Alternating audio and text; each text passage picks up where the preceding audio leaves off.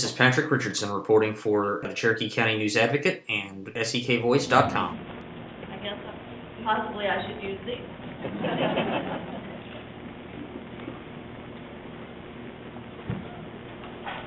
Thank you. And I'd like to say that a few more times before I go to my seat. Need to share something. It's not on this paper, but it's in my heart. As I sat and my granddaughter's dancing on my lap, there has always been great music in this place.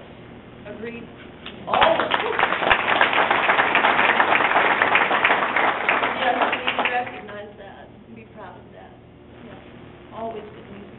And the food has always been good. That's good too. I want to thank the Hall of Fame Selection Committee for, I'm not sure how this transpired because I'm supposed to be on that committee. So I've kind of tried to quit figuring it out, but Columbus has had many exceptional athletes, some exceptional teams that have had great success. And I don't know if I'm deserving, but I sure am honored to be among those. There's a quote that I'm often reminded of, and it's far better to deserve an honor or an award and not receive it than to receive one and not have deserved it.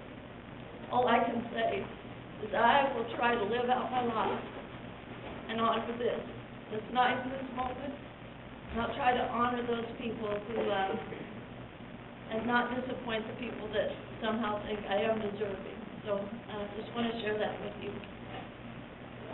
I want to thank my family.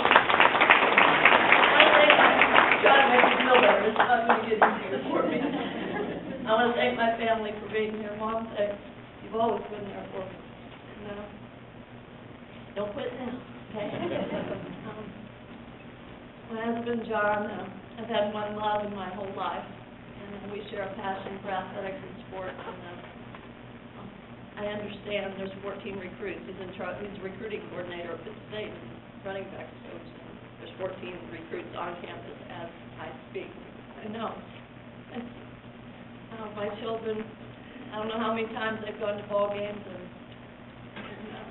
I've come home late. Nikki's here, my oldest, and come home late one night from a tournament, and I go in and kiss them good night. And I kiss her on the cheek, and I said, "Good night, Nikki, babe." And I think she's asleep. I said, "I love you." And she turns and she said, "But Mama, do you love me as much as you love your other girls?" Well, I know they sacrificed. She knows I loved her as much as them, but she also recognized how much I cared for those young women that I coached. It's a time investment, but it's been well worth it.